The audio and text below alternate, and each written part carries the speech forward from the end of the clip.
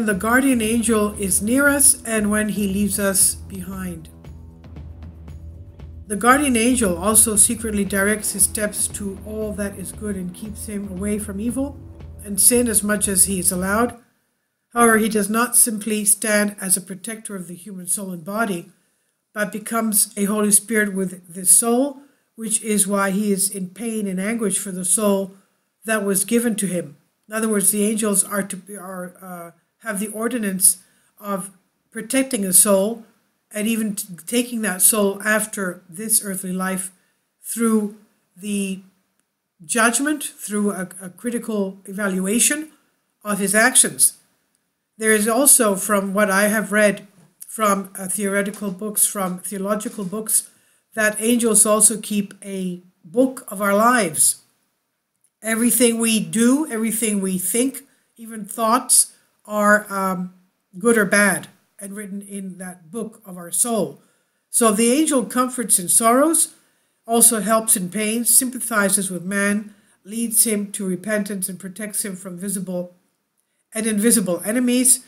But apart from being the guardian angel of every human being, there are also the guardian angels of the nations, the cities, and the local churches. And in the Old Testament, the book of Deuteronomy, God divides the nations and sets the boundaries of the nations according to the number of his angels. Then St. John Chrysostom observes that God has set up in every city camps of angels to stop the attacks of demons. Finally, St. Hippolytus is particularly clear when he likens the church to a ship with sailors and angels. In ancient times, the archangel Michael was regarded as the guardian angel of the people of Israel. The prophet Hosea saw him in Jericho and heard him say that he was the leader of God's army. Remember in the book of Daniel, the Old Testament, when the archangel Gabriel was talking to Daniel, explaining that the archangel Michael was in Persia fighting against the evil spirits. And when he's finished there, he will go somewhere else. So there is a heavenly realm that is on top of us or around us, doing spiritual battles. And let's remember the book of Maccabees, again in the Old Testament, and they were about 130 BC, when the angels asked the Maccabees, "What do you see above your heads?" And they said, "We see angels fighting with each other." And the angel said to them, "Yes, you're correct, that's what's taking place." So, now back to this. In the book of Daniel, the archangel Gabriel spoke of the archangel Michael, saying, "And in that time Michael, the great prince, shall rise again. Who shall stand up for the children of thy people?" Daniel 12:1. And the apostle Judas Thaddeus said, "Michael the archangel, when the devil was discerning, was chosen over the body of Moses." Jude 9. As a guardian of the people, he was also a guardian of the dead body of their leader, Moses.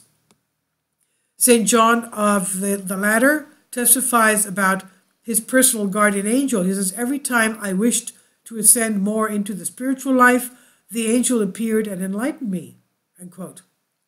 And then St. Basil the Great writes, "The angel will not depart from us unless we remove him by our wicked deeds.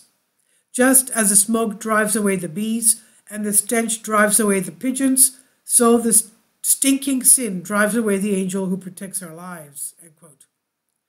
According to the holy tradition of the Church of Christ, the guardian angel is given to man at his holy baptism. We can understand this fact better than the fifth wish to the catechumens, where, among other things, he says the following: "And from bad fantasies, in addition to the guardian angels, God sends man and other angels into his life, men, people around you. God will direct people around you to come and speak to you the proper words that you have to hear. Also other angels. Let's remember the book of Tobit.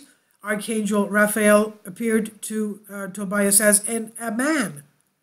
So a man and other angels into his life to help him, to guide him, and to comfort him in his temptations, in the trials of the spiritual warfare which man goes through in this world.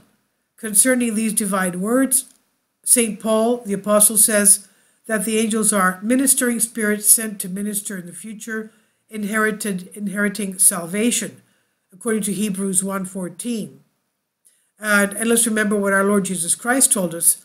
Be very hospitable to everybody, every man, because you never know if a person that appears before you could actually be an angel of God.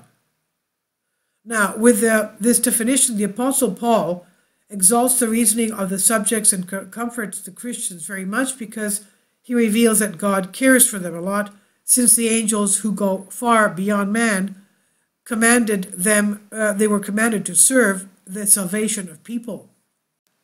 But in recap, let's remember that a third of the angels, when God wanted to create man equal to angels, the third of the angels, headed by Lucifer, was against that. And he had to leave the kingdom of God immediately.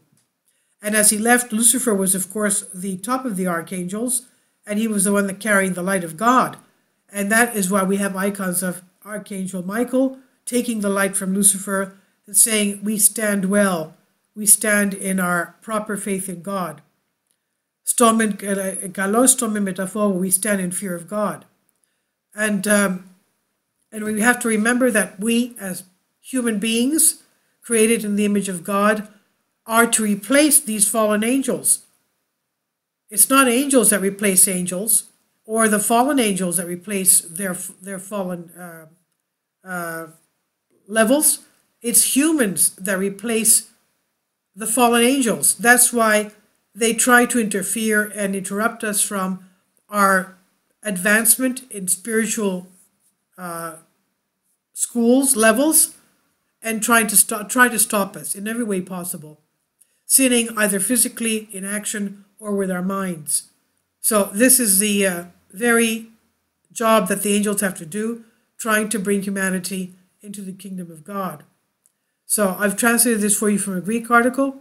Please leave your comments, and thank you for your support.